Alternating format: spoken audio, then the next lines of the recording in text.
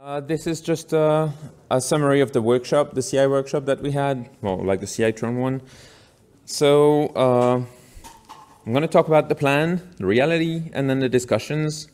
So the plan was to provide an overview of the system that would be a bit deeper than what the talk was about. I wanted to walk the attendees through the instructions, so how to set up the hardware, you know, like what to connect where, how to connect the PDU to the gateways. Then wanted to show them how to discover a dot, so what you show in the slides before, like where you had the discover button, and then have it exposed on GitLab, and then use this dot in GitLab CI. So, and finally, I wanted the attendees to go through, to follow these instructions on the three gateways that I was providing, along with 6 dots. So that's now the reality. So there were a couple of people. I'm very, very happy with the attendance. So we were about 15. So that was good.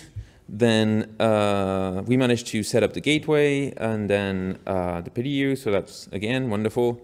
What didn't work is when we tried to use the dot, in GitLab CI, it just wouldn't have any serial logs. Yeah, that's what happens when you don't test this part. Sorry, when you make assumptions, you make an ass of yourself. So, and yeah, and finally, we wanted to have the attendees try it, and only Danilo managed to do that because he was, sorry, not Danilo, Dimitri. He was doing it at the same time as I was talking, but otherwise we didn't get to this point.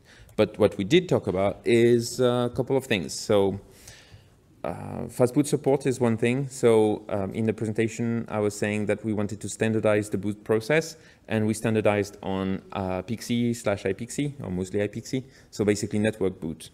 Not every device is network bootable, or it could be done, but then it's just, you know, making it harder. So one type of device is phones, and then or Android stuff. So the standard there is to use fastboot, and fortunately it's possible to keep the auto discoverability of everything. So basically, if you treat the USB hot plugs like iPXE requests, then you can, when there is a hot plug, then you can check if there is well, if it is a fastboot device. If it is, then you get the machine serial ID. Then you ask, hey, what is the boot configuration that needs to be sent, and then you just send that, and then it boots. So that's very good.